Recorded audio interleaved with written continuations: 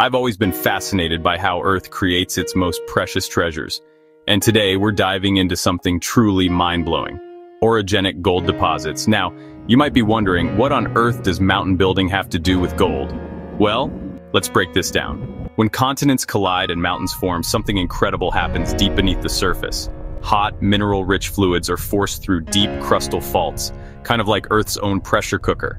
As these fluids rise and cool, they deposit massive quartz veins loaded with gold. It's like Earth's way of creating its own treasure chests, stretching for kilometers underground.